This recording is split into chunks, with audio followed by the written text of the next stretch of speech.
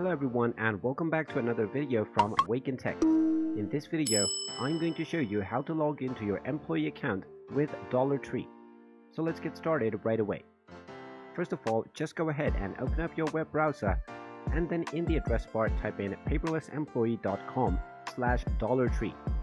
Make sure to type in capital D or an uppercase D on the Dollartree part.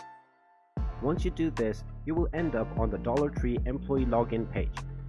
Now all you need to do is type in your credentials. So just go ahead and type in your user ID followed by your password. Then just click on the login button and you will be logged into your employee account with Dollartree.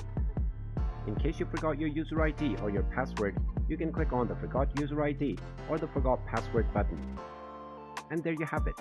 That is how easy it is to log into your employee account with Dollartree. If you find this video helpful, make sure you hit that like button and subscribe to our channel if you haven't done so already. Also ring that notification bell to never miss another update from us. Thank you for watching and I will see you again in the next video.